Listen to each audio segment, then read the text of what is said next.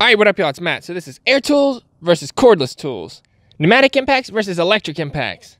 So this old impact has served its purpose, right? It was good for mobile work and in the field work, but basically the battery's dead now and I don't use it anymore. I haven't in years because I got my air impact because that thing is way better. So I know that's an old model. Milwaukee and DeWalt make better impacts now, but that's beside the point. This the man right here. This is the most powerful half-inch impact that Ingersoll Rand makes. This thing has like 1,300 foot-pounds of reverse torque. That's not coming anywhere close.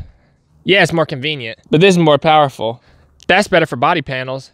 This is better for suspension. So these pneumatic impacts are great when you gotta remove giant nuts and bolts like this. They're awesome. Yeah, it sucks. You gotta oil them every day. And you gotta have a giant compressor to run them. I guess it just depends on what you're trying to do. If you're using the thing all day long, you want compact or power. Later.